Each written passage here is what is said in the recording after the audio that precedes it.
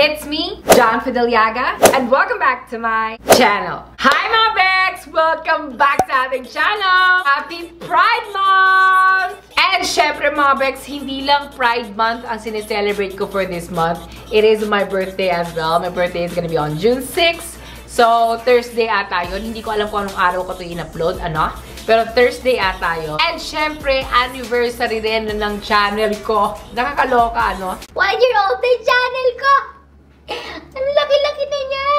And I'm sorry kung na-late kung na-upload tong video na to kasi medyo may mga inayos and technical issues na nangyari. Okay? But anyways, we are now back. And syempre, Jeffree Star Cosmetics is back as well. Yes, mga Beks, as you guys can see sa title ng video na to, Jeffree Star Cosmetics is back with a brand new product that we've been waiting for, okay? Lalo na ng aking lips because this lips is dry as fuck, okay? So, Jeffree Star revealed her new collection sa Jeffree Star Cosmetics, which is the gloss. I know, mga Beks. The name is pretty much of a statement, okay? Kasi nga, sa pangalan niya, no? The gloss. Like, she really claimed it that the gloss game is gonna be mine. Pero syempre, mga Beks, hindi natin palalagpasin kung ine-eme lang ba tayo. Kung ine-eme lang tayo ni Maring Jeffree. Oo! Tingnan natin, diba? Kaya naman in this video, mga Beks, we are going to do some swatches, we're gonna do some try-on para magkaalaman if these gloss are beckyfied or beckyfied. Kaya naman, tama na mga chika-chika. Let's go ahead at mag-begay na tayo. Okay, so ayun na nga. In this collection, there are 18 shades and there are also 2 formulas for this kind of collection. So there are 12 Glitter Fantasy, which is mas sparkly siya, ano? Ito yung mga para sa mga gusto nyo may pagka-sparkly eme yung lips nyo. And there are also 6 Extreme Shine, which is, these are for conservative ones na gusto lang very natural and very pabebe.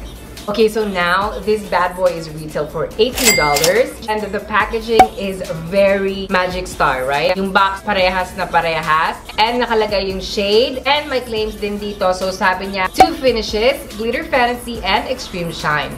Juicy, delicious, iconic on its own or over any lipstick. Malaman natin yan, ha? So like what Jeffree Star said, she wanted the component to be in line with Magic Star, which is pretty much similar sa Magic Star. Kaso nga lang, iba lang yung top niya, which is, it's not a star. So if you guys can see, this is the Jeffree Star Concealer and this is her lip gloss. Mas matangkad nga lang tong lip gloss and mas mataba tong concealer. One thing that I like about this is tinanggal nila yung star kasi the last time I had the star, I broke it! I broke it!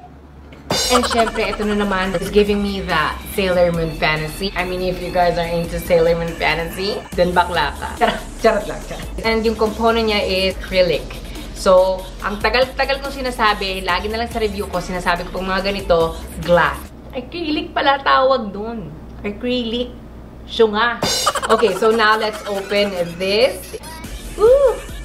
Okay, so when you open this inside, there is a long doe foot applicator and she also mentioned that she wanted this so that people can cover their whole lip in one swipe.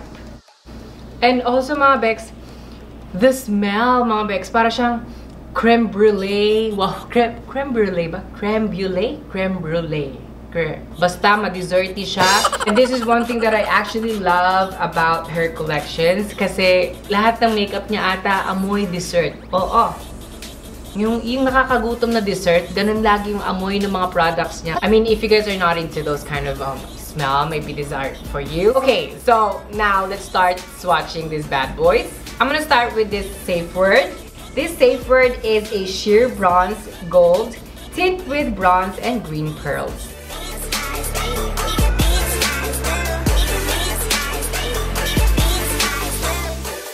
fairness, hindi siya heavy sa lips. At saka, hindi siya ganun ka-sticky. Okay? Napaka-light ng pagiging sticky niya. At saka, hindi siya nakakairita sa lips. Also, mga Beks, I noticed when I swipe it, hindi na ako bumalik doon sa gloss, which is isang dut-dut lang, cover na ang buong lips mo. Ganon. And pwede siyang wala kang lipstick. Safe Word is giving me life. Like, okay, girl. Nakalimutan ko sabihin, bumili ako ng 11 shades. Syungahan ko, okay? Nakabili ako ng 2 klase ng my shades. So, stupid. Dapat kukunin ko yung Spank Me. Pero okay lang yan. Pero kasi ang kinuha ko lang talaga 11 shades because I don't want to take 18 shades, alright? I got bills to pay, okay? Also, magsisimula ako doon sa may mga pag-glitter eme niya, which is nasimulan na natin sa Safe Word. Okay, so now let's go naman with this Shockwave. This Shockwave is a light bronze tint with pink and white pearls. Oh, now that's what I'm talking about. Like, look at that. Look at those lips. Pag ito ang gloss mo for today, maraming mamumutang sa'yo. Okay, so now let's go with this Candy Drip. This Candy Drip is a tinted pink with pink and blue shift pearls. You're too slow. Okay, so I like this. I like this color. Diba? Ang bongga niya. Diba? Bagay siya sa backdrop ko. Pero this one is carry din, okay? Wala akong lipstick na wini-wear ngayon kasi gusto ko makita kung carry lang siya kahit walang lipstick. And these are kind of the glosses that I want, that hindi ko na kailangan ng lipstick kasi minsan heavy talaga siya sa lips mo and then you're gonna put a gloss on it. I mean, don't get me wrong, it is really good when you have that lipstick and then on top of it is a gloss. But sometimes, you know, let's be real, it's really annoying when it's too heavy and you have too much on your lips. Yeah, bet na bet ko to, diba? Ang bongga niya, so hindi ka pale, hindi pale yung itsura ko and then meron pa siyang pag-gloss effect, diba? I like it. Like very pageant queen, diba? Okay, so now let's go with this Wet Pitch. This is a tinted pitch with gold and pink shift pearls.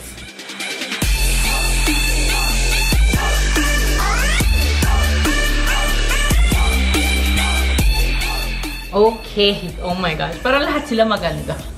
Oh, this one, this is kind of like, you know, natural with the glam. You want that natural glam look.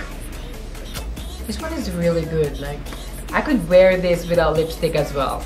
Okay, so now let's go with this Diamond Juice. This Diamond Juice is a sheer with champagne and white pearls. Kakaloko, parang gusto ko sila lahat. I love this. I mean, like, hello. Bet ko to, bet. Okay, so dumako naman tayo dito sa mga extreme shine, okay? Which is para sa mga pa-bebe, yung mga pa-sweet girl, ganyan. Okay, so now let's go with this I'm the Boss. Now, this one is a sheer to medium coral peach tint.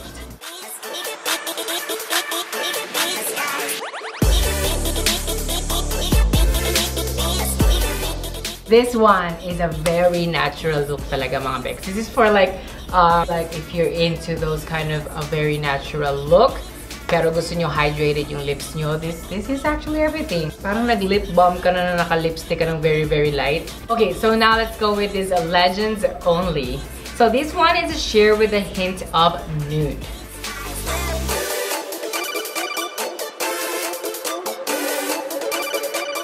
Okay, mga Beks, so this one, ito yung pinaka-excited ako kasi nude siya but a lip gloss, you know? So this one, I could actually wear this on its own as well. And nude undertone niya is what I really, really want. Like, look at that. Oh, masakit sa labi itong ginagawa ko. Anyways, now let's go with the Control Freak. Now, this Control Freak is a sheer with a hint of a baby pink.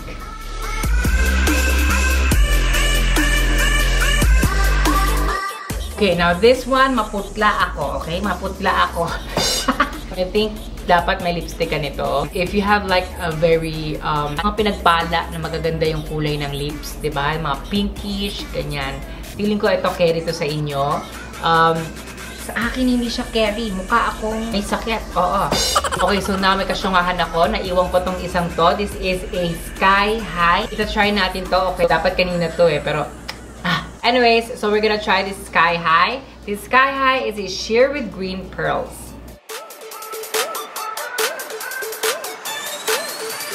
You're Okay, so the sky high though. Parang hindi ko bet yung ganitong kulay kasi parang kung kukunin na niya. Oo. Or maybe dahil lang sa look ko for right now. At saka wala akong lipstick. I'm not sure. Okay, so now let's go with this Midnight Lick. This one is a sheer to medium black tint.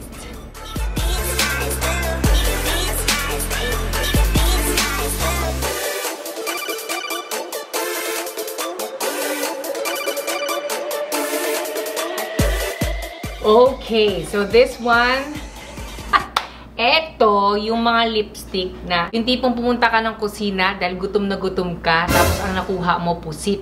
Yan, tapos nagmadali ka, umalis. This one is a very controversial shade. It's a black gloss. Okay? No, maring Jeffree, she always tries to be different. Sa lahat ng brand, gusto niyang different siya. And this is a black gloss. Like, hello, black gloss? Who would have think of that, right? Only Jeffree. It looks different. It looks really different and way out of your league, diba?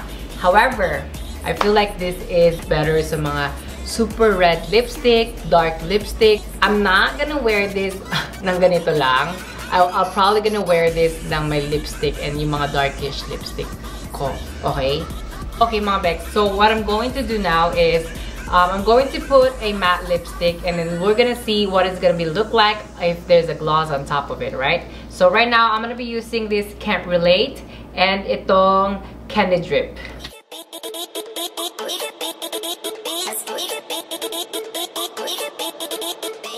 Ayan, this one is very Nicki Minaj, okay? I really think that ang ganda niyang combo. It really brings out the color of that matte lipstick that you have. Okay, so now we're gonna go with the drugstore lipstick. I'm gonna try this Superstay Matte Ink sa shade na Amazonian. And I'm gonna put this Wet Pitch on top. Hindi nga lang siya bagay sa look ko, pero in fairness, scary siya ha. And the last one that I'm going to try is this Maybelline Superstay Matte Ink sa shade na Protector, and nahaluan ko siya nitong Midnight Lick.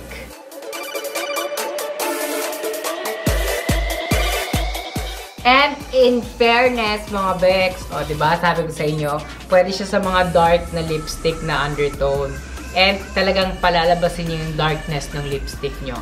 Anyways, buburahin ko lang to, and I will choose what I really want for this look, and I will be right back.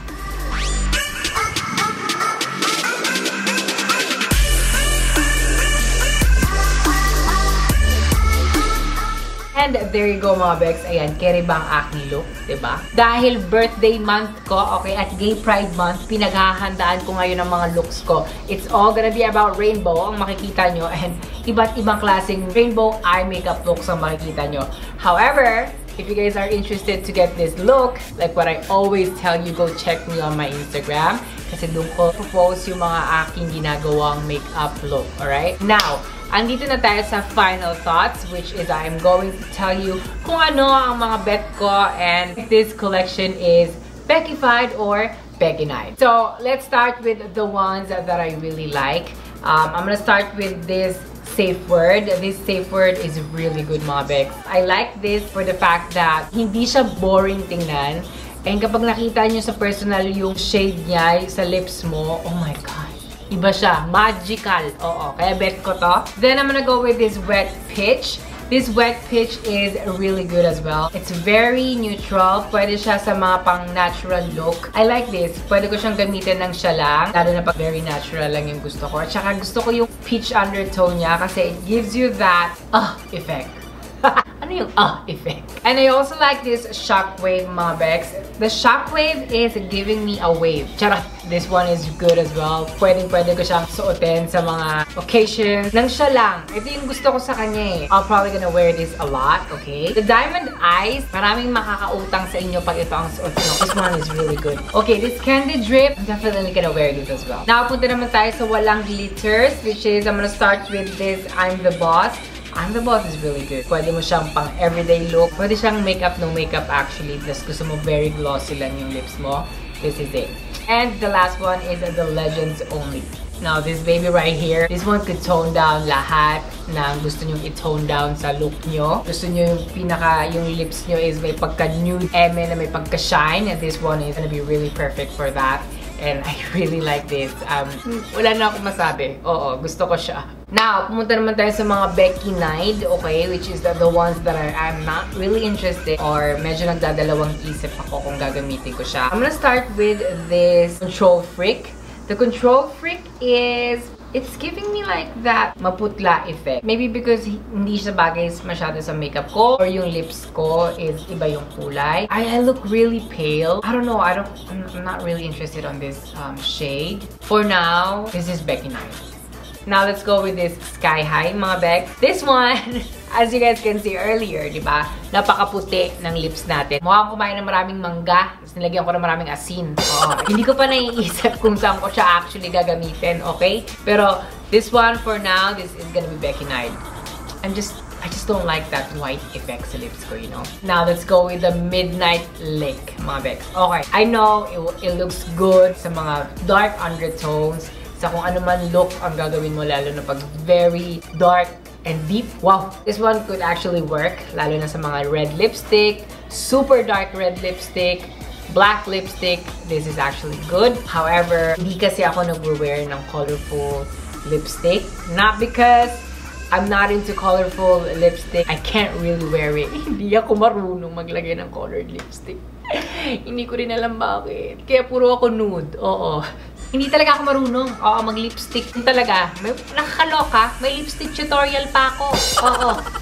Pero hindi talaga ako marunong mag-colored lipstick. Okay, so one of the reason I beckyfied this 3 kasi hindi mo siya mawe-wear ng siya lang. Okay? Hindi ko siya mawe-wear ng ito lang at gusto ko ng very neutral or natural look. Or minsan, di ba, kasi we want that light sa lips natin para hindi masyadong nakakairita sa labas. Ito, you definitely need lipstick or depende sa kulay ng lips mo. But for me, as of now, I'm not gonna use this. This is not my type, but siguro kung ano man ang gagawin kong look, alright, baka pwede siyang gumana. But as of now, hindi ko talaga siya bet, mga Beks. Now, the reason I beckyfied this ones, because pwede siyang siya lang. Know what I'm saying? Wala kang kailangan i-worry na you need to make patong.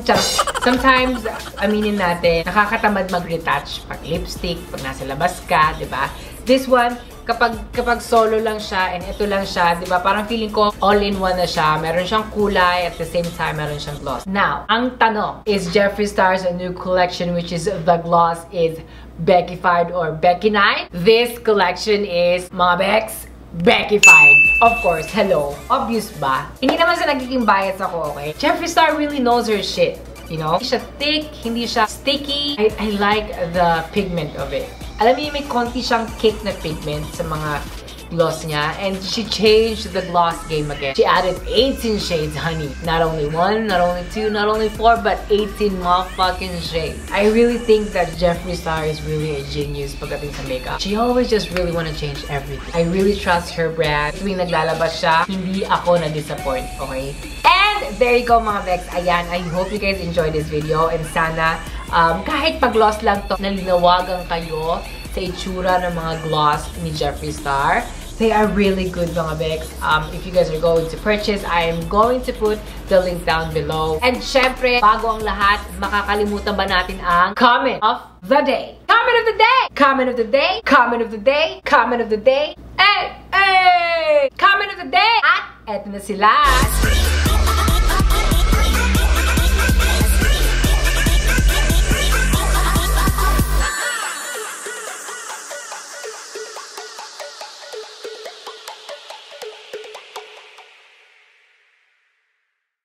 And once again, mga Beks, thank you so much for watching and thank you so much at dahil andito kayo, kasama ko kayo at in this week, okay, hindi lang birthday week, hindi lang Pride Month to, this is my anniversary then, okay? This June is nagsimula akong mag-upload ng totoo makeup video, makeup vlog, and which is, I'm really, really happy because you guys supported it. And yes, in 1 year, naka 1,600 na tayo na subscribers. And I'm really, really happy. And lahat kayo andito pa rin. Hindi nyo alam, ha? Maraming salamat, ha? Maraming salamat. And mga Beks, of course, syempre, i-share nyo to. Share nyo sa mga friends nyo, mga fans ni Jeffree Star, lalo na ng Jeffree Star Cosmetics. i-share niyo yan sa kanya para malaman din naman niya ang mga totoong eksena ng gloss ni bakla. And, syempre, tatapusin na natin ang video na to. But, if you guys like this video, don't forget to give me a thumbs up. And if you guys are new to this channel, don't forget to subscribe. Para naman sa mga Beks natin dyan na laging gustong updated, hit the notification bell button right there. Para sa tuwing upload ko, you guys are always updated. And once again, thank you so much and see you in my next video. Bye!